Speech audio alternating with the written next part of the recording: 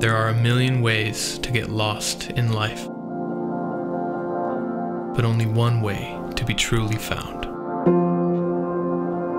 Jesus said, "Whoever finds his life will lose it, and whoever loses his life for my sake will find it."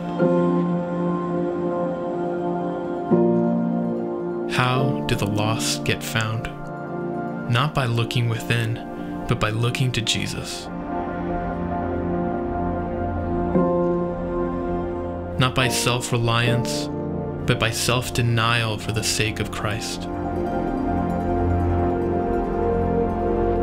Not by seeking the best life, but by losing your life for Jesus. To discover yourself, you must deny yourself.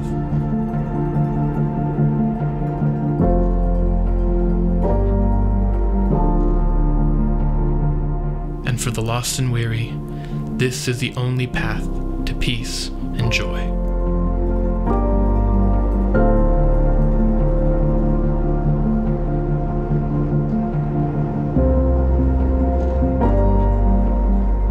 Lost and Found, 12 stories about how Jesus helped us discover our true selves, edited by Colin Hanson.